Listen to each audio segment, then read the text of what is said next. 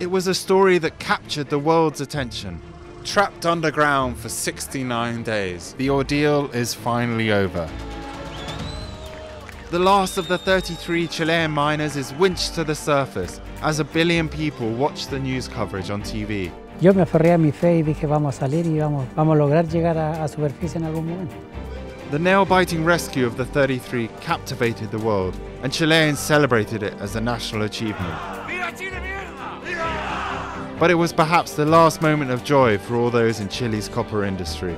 Just months after the miraculous rescue, the copper market came plunging back down to earth. Mining companies cut costs as the copper price lost its luster.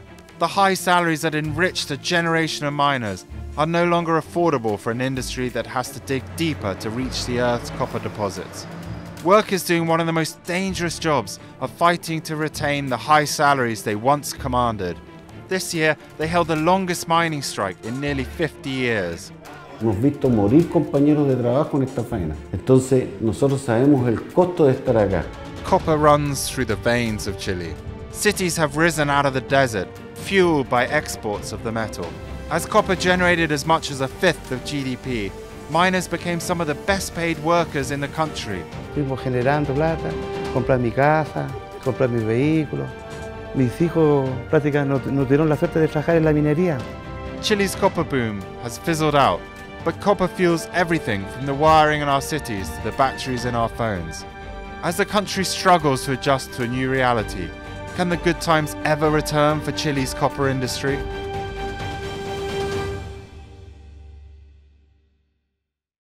Chile is a country built on copper.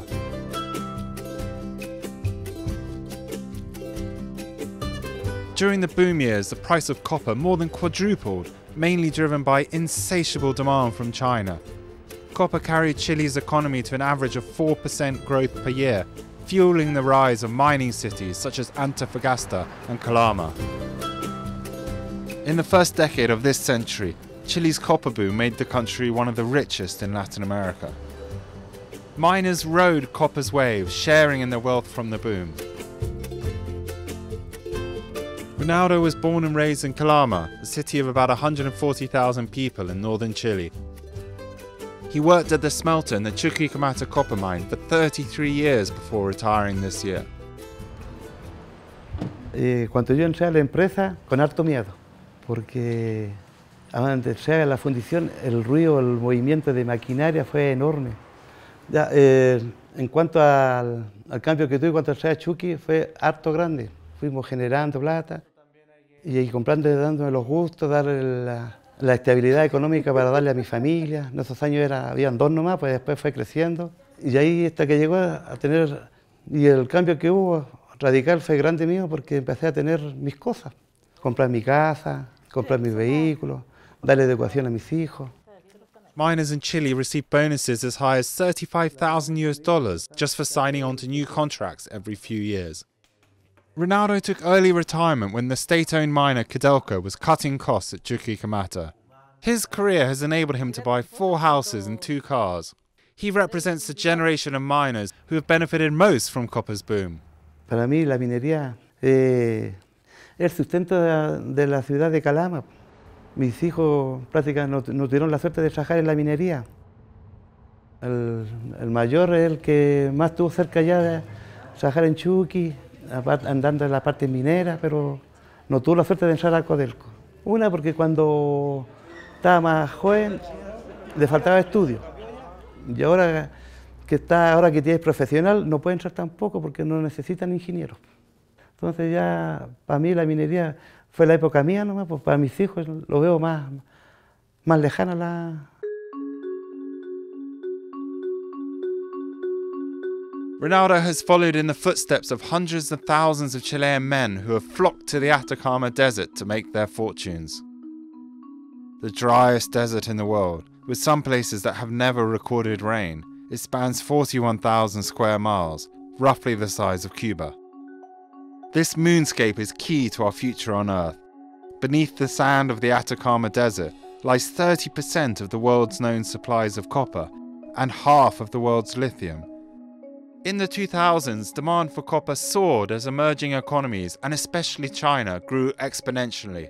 What happened is that 10 to 15 years ago, there was a major increase in the speed of urbanization and real estate investment in many emerging economies, but basically in China. And well, buildings and cities are very intensive in copper because of the electrical grid.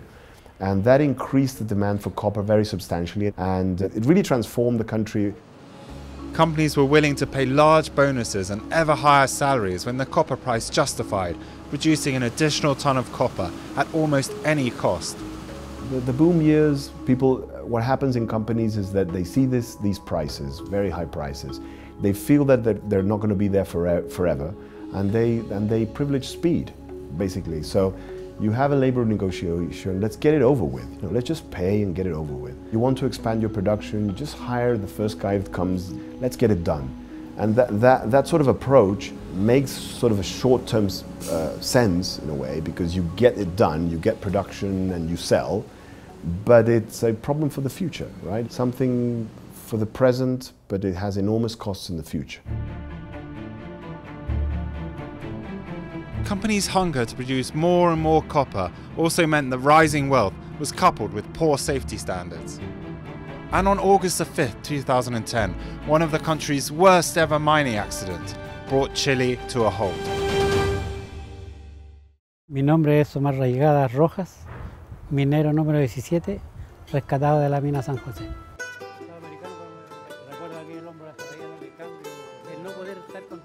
La verdad es que yo soy nacido y criado en las minas. Mi padre era minero pirquinero, mi madre era campesina. Por lo tanto, yo desde pequeño me relacioné con el tema de la minería y yo desde un principio no quería ser minero por el hecho de ver cómo mi padre, mis tíos sufrían en la mina.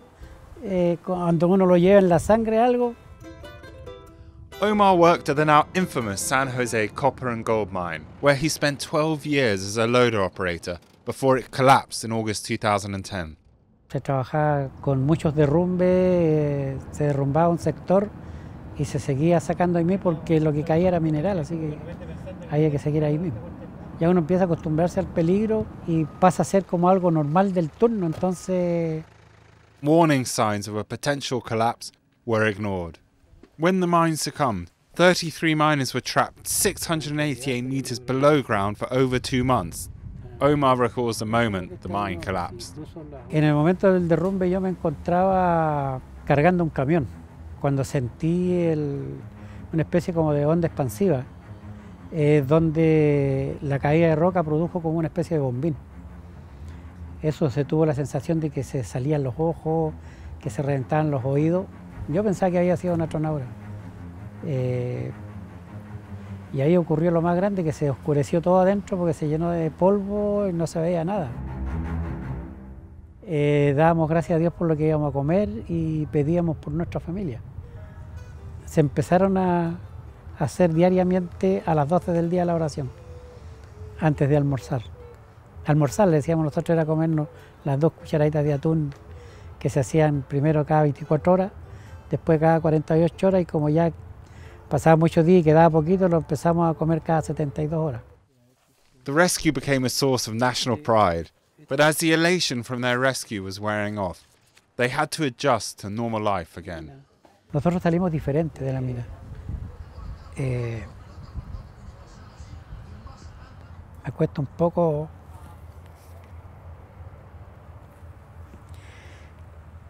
decir con estas palabras que hasta mi nieta más chica en una oportunidad me dijo que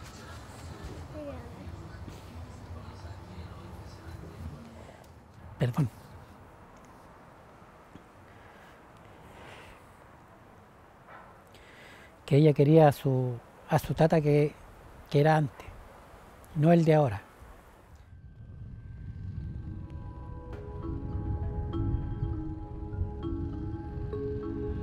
In 2011, less than a year after the miraculous rescue of the 33, Chile's copper industry hit another snag. After a decade of growth, the seemingly unassailable copper price began falling. It is now half the level of its peak in 2011. Chile's growth fell with it. Copper's drop prompted big mining companies in Chile, including state-owned Codelco, BHP Billiton and Anglo American, to cut costs. In the last few years, a reduction in staff and attempts to cut benefits culminated in a 6-week strike. Carlos Alendez is a miner and spokesman for the union that led the strike at the Escondida mine. Que hoy en día, pese a la reducción de costos de la mano de obra, en áreas donde habían 1 hasta 3 trabajadores, hoy queda solamente 1. Nosotros llevamos años en esta compañía, la hemos visto crecer, hemos visto partir muchas generaciones de trabajadores, hemos visto morir compañeros de trabajo en esta faena. Entonces, nosotros sabemos el costo de estar acá, nosotros queremos mucho esta empresa, pero también tenemos que tener reconocimiento. The union is aiming to protect all existing benefits for workers and to ensure that new employees receive equal compensation. No se le puede dar un sueldo diferente porque realizan la misma función. Esto provocaría entonces que la empresa podría cambiar por gente nueva, con menos beneficios, y todos los trabajadores antiguos, que somos nosotros, estaríamos expuestos entonces a que nos cancelaran, pero este trabajador nuevo nunca iba a obtener lo que nosotros ya teníamos. Entonces, esa era una discriminación total, era una división de clases sociales de trabajadores tipo A, tipo B. The strike ended in March when workers agreed to return to the mine on their old contracts, foregoing any signing-on bonus. BHP Billiton, the majority owner of the mine, says negotiations are expected to restart within the next 18 months. We see this as an opportunity to restart the engagement with the workforce and hopefully try to reach a satisfactory agreement. If we compare Escondida, I don't know, 2.5 years ago, the total headcount of Escondida is probably anywhere between 20 to 25% lower. That includes both employees and contractors. And we continue to move actually more material. So yes, our labor productivity has gone up, but yet it's not at the levels that should be, to be very honest. There is a natural turnover. There will be people with different benefits.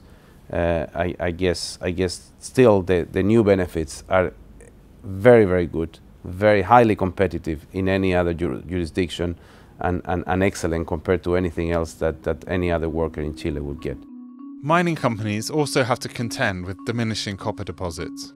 There is a natural decline of every copper deposit. So pits get deeper, holes get longer, and grades get lower. And what that causes essentially is that the cost structure suffers, and you need to do things to offset that.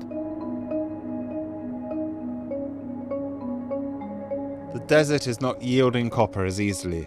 Mining companies have to go deeper and extract more rock to find the same amount of copper.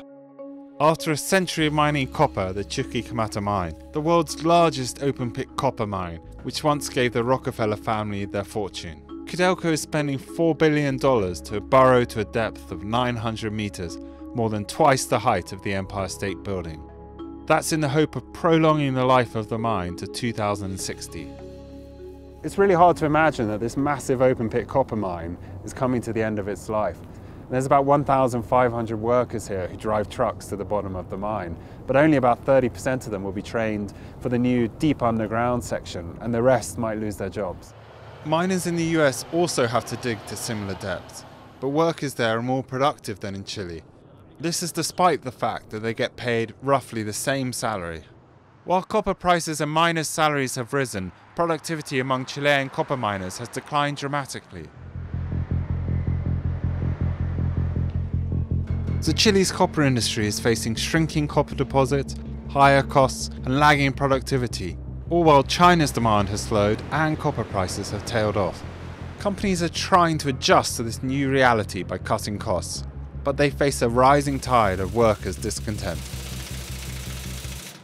If you look at the underlying trends in international demand for copper, there are some promising signs. And I think one of the most promising ones, actually, is really the appearance of the electrical economy. Electrical vehicles use much more copper than the oil and petrol vehicles we use today. Also, electrical vehicles require a substantial electrical grid, where copper is very useful. Copper is a vital ingredient for a post-oil future, but Chile can no longer rely on the perpetual growth of its copper industry. I think that the super boom years were an exceptional thing, and who could expect something that happened just once in history to happen again, right? Mining is going to be an important thing in our economy. Chile is a mining country. The copper market's recovery isn't the only challenge for Chile.